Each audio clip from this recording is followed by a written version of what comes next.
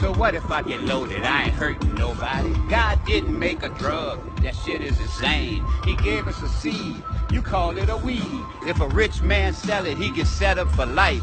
If a poor man sell it, he ain't seeing the light. Whoever made the crime should really do time. The only thing it does, it just relaxes my mind. It's way better than your pills and your booze, cause all that shit does is just give us the blues.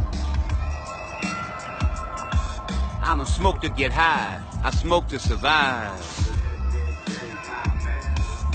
I smoke it every day cause it keeps me alive. It's a gift from my father and it heals the body. So what if we get loaded? We ain't hurting nobody.